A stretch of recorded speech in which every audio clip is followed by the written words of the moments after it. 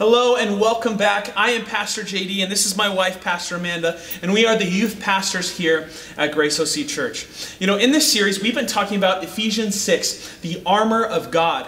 And what I really love about this series is how we've been getting into some practical application of what it really means for us in our daily lives to apply the armor of God.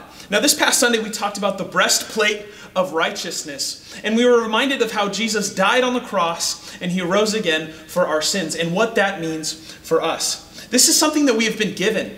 This righteousness of God has been given to us by Jesus' sacrifice on the cross. And there's nothing that we can do that'll take that away from us. There's nothing that we can do to fall out of that gift that God has given to us. But even though positionally we are made right with Christ and we are righteous, we still need to live a life that resembles that. Exactly. We need to choose to live right side up, to put on that breastplate every day. The breastplate is such an important part of a soldier's armor because it protects one of the most vital organs, the heart. If we don't put on that vital breastplate, we are opening ourselves up to attack from the enemy, from what other people say, from our past, from memories, from bad habits. We need to put on this breastplate so that we can live and walk in that righteousness that God has so freely given us. So tonight in your groups, we're going to talk about one of the core critical beliefs when it comes to the Christian faith. You know, it's so important when we're reading to understand the context of the scripture and how it was written. And when we're reading about the breastplate of righteousness, I think it's so important to understand the church in Ephesus and what their culture was like when Paul was writing this letter to the church in Ephesus. You know, in that time there were pagan religions that were around, and part of the initiation process for joining those pagan religions was to remove the old clothes, to remove the ties, the old self, and it was symbolism when you would join as initiation into those pagan religions. So when Paul talks about removing old clothes, he's not talking about like removing your jackets. Paul's actually talking about removing those things that were part of your old self. Paul's talking about removing those past sins, those hurts, those mistakes, those bad habits. Paul's saying that when we accept Christ, that we are to remove those old clothes and to become new. When we follow Jesus and we accept Jesus in our life, there is an exchange that happens. We give Jesus our old clothes. We give him our old self. We die to our old self, as you may have heard before. We give him our hurts, our wounds, our mistakes, our pains. And when we let go and our hands are free from that, we grab onto his righteousness that he so freely gives to us. You're right. Because of what Christ did on the cross, God no longer looks at us for what we've done, what we will do, or what we are doing. Instead, he looks at us through the blood-stained filter of the perfect Son, Jesus Christ, the perfect Lamb of God.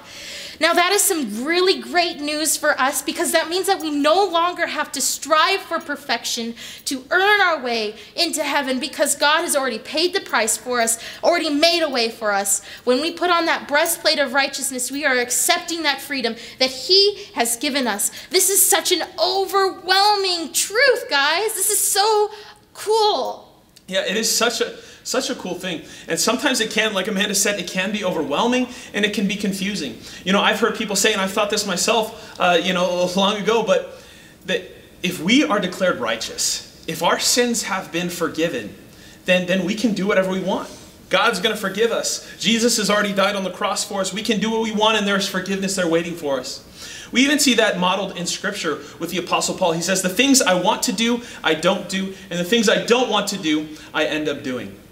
When we accept Jesus and we allow the Holy Spirit into our life, we are sealed by the Spirit of God. And what that means is God begins to pour into us to help us to grow, to help us to change. And that is resulted and that is resembled in our actions, in what we do. We begin to change on the inside, and there is an outward expression in the way that we live our lives that sets us apart and makes us different. It's not necessarily the living that is what does it for us, that declares us righteous, that makes us change. It's not the living, but the living is evidence. The living is proof of a change that God is doing way deeper in our hearts. And we know that no good tree bears bad fruit.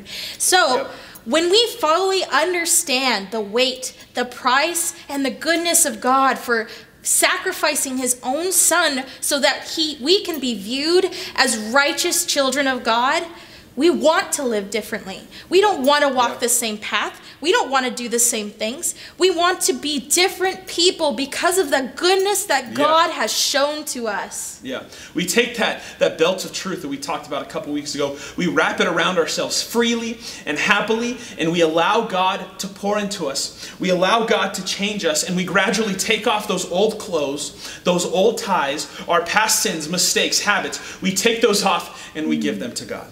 Now, we want to let you guys go ahead and get started with your group discussion. But before you get started, can we pray for you?